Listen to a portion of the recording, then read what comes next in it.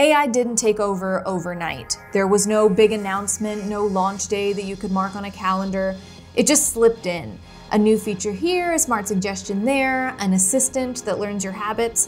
One update at a time, automation has become part of everything we do, down to even ordering dog food. What's weird is that most of us didn't even notice. I'm not going to start talking about how robots are going to start replacing people. So, you guys are my new coworkers. So, working hard or hardly working? But instead, let's talk about how people stopped realizing that machines are quietly running more and more of our world. Like most tech revolutions, it started with a promise to make our lives easier. AI would eliminate the repetitive work and automation would save you time so you could go do more of the fun stuff. Smart systems that would help us focus on what really matters. And for a while, it worked. Emails started drafting themselves and photos started to get organized automatically by the people and objects in them. Meetings started to get scheduled by algorithms. Efficiency skyrocketed. But then as our tools got smarter, we got quieter. Because when everything works automatically and does a pretty good job, you stop asking questions about how. A few years ago, AI was something you used intentionally. You tried ChatGPT, you tested Midjourney, you knew you were using AI. But now it's invisible and it's sneaky. Sneaky devil. Every major platform like Microsoft, Apple, Google, they're quietly hiding AI in everything. Those email drafts are written with predictive algorithms, and those photos are enhanced by machine learning.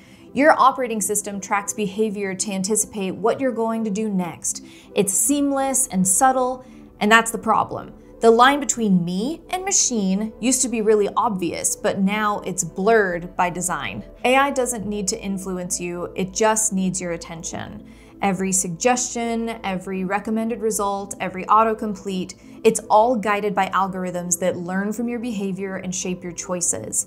It's not malicious, it's just math. Math can manipulate just as easily as it can measure. We only think we're choosing freely, but most of the time we're choosing between the options that AI gave us.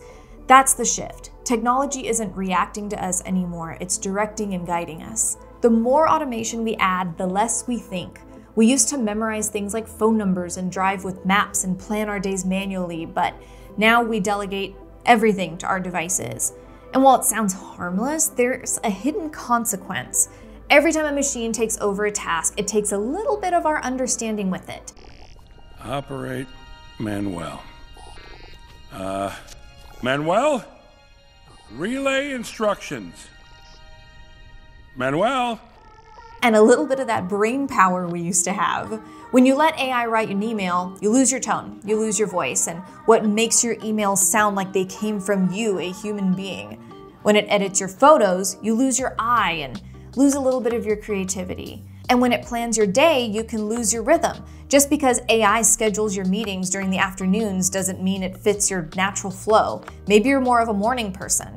Well, I am a morning person. I hope you mean morning with a U. Automation hasn't just streamlined our lives, it's slowly de-skilling us. For businesses, AI was supposed to be the ultimate advantage.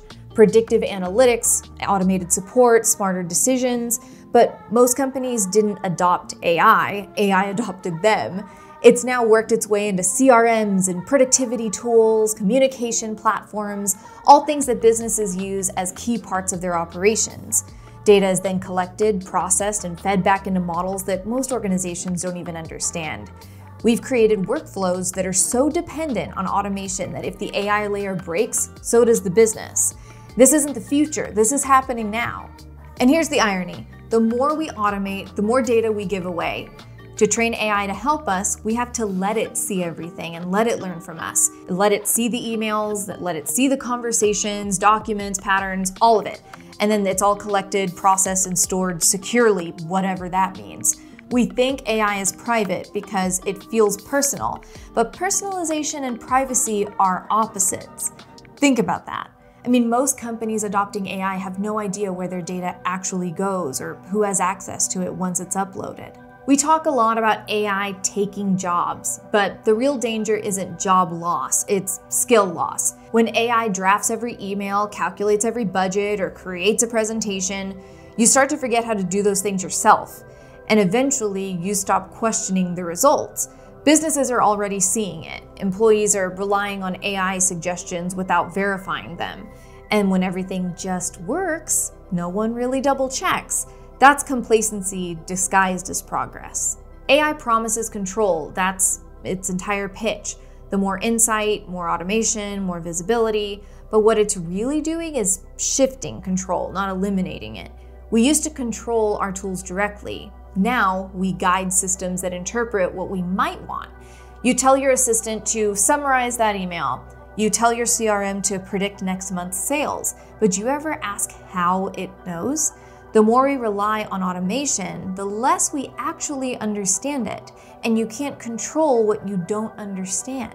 What makes this moment so weird is that we built AI to make us more human, to free us up from that repetitive work and to give us more time to create and think, to enjoy more time with family, or maybe take those guitar lessons you've always wanted to take.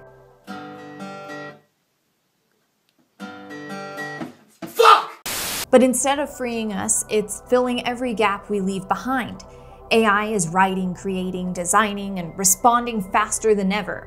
And we're letting it. I mean, have you seen some of the stuff Sora's coming up with? Ma'am, reason for the stop is your speed back there. Could I see your license, please? I'm in rather a hurry, officer. I understand, but I still need... Forgive me. Ma'am! Dispatch! Vehicles fleeing! Green Range Rover! Plate Romeo Oscar Yankee 1! It's not because AI is better at any of this stuff. It's because it can be easier to have AI do it. The invisible shift wasn't just technological, it's more psychological. We stopped asking, can AI do this? And started assuming, why shouldn't it? It does everything else. AI isn't all bad, and automation isn't the enemy. The danger isn't in what AI can do, it's in what we stop doing because of it.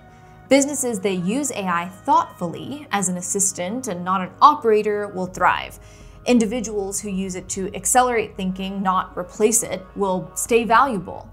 But the moment we stop understanding how it works or why we're using it, we lose the most important part of progress: choice.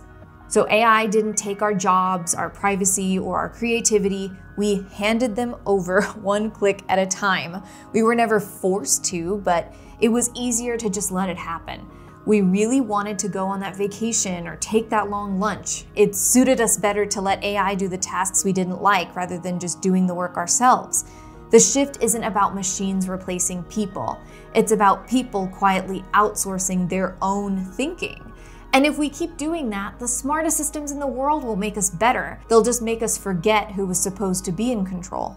Thanks for watching. AI is here and it's not going anywhere anytime soon. Do you think we've crossed that line between using AI as a tool and letting it quietly run the show? Or do you think it's helping us get back some of the time we've lost? I'd love to hear your thoughts in the comment section below. And if you liked this video, don't forget to hit subscribe. We've got a lot more to talk about.